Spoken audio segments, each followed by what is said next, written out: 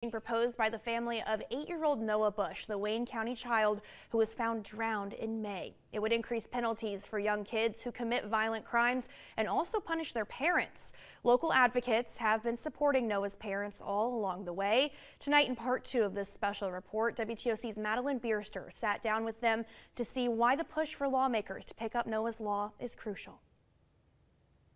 The proposal comes on the heels of sentencing for that 10 and 11-year-old charged in this case. The pair sentenced to 2 years each for the 8-year-old boy's death. Georgia law sets limits on punishments for juveniles convicted of involuntary manslaughter, anywhere from 1 to 10 years, something Noah Bush's family is hoping to change. Their next step, getting lawmakers on board. I've reached out to Representative Meeks. I've reached out to Blake Tillery's office, Kemp's office, the DOJ, the PAC, and several other senators in the state. And this legal system has been allowed to operate in such a way for so long that this is the fruition of it now. Now you have children killing children, and their parents are informants, so it's okay. I mean, we're just watching perpetrators walk around free in our neighborhood. Our kids aren't safe.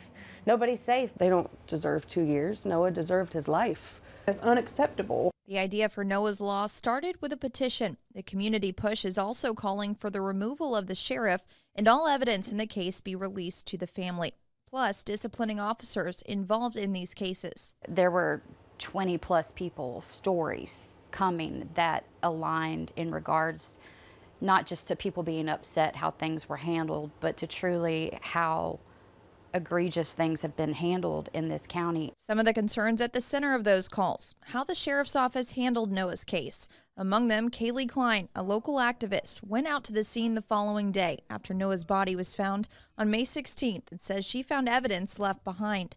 She wonders why the area wasn't cordoned off and the items weren't collected. She says she still has no answer from the sheriff. If I did not do anything about it, they would get away with exactly what they said, accidental drowning. Out there I found a shirt size 10-12 laying next to the water, a vape, several cans of food wrappers, drink cans, and then even what looked to be like the tubing from a bike tire on the inside tubing.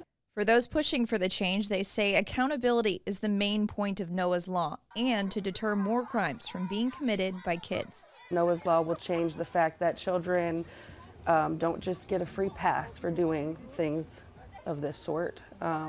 Murder, like Ms. Bush said, this was murder. Noah's Law is still actively in the works, and that petition has not received a response yet from law enforcement. We're still waiting on a call back since yesterday from the sheriff. Reporting in studio, Madeline Bierster, WTOC News. You can find both parts of this 2-part series by heading to our website, WTOC.com. We sat down with Noah's family yesterday for part 1. Just look for that story under the news page. Continuing our breaking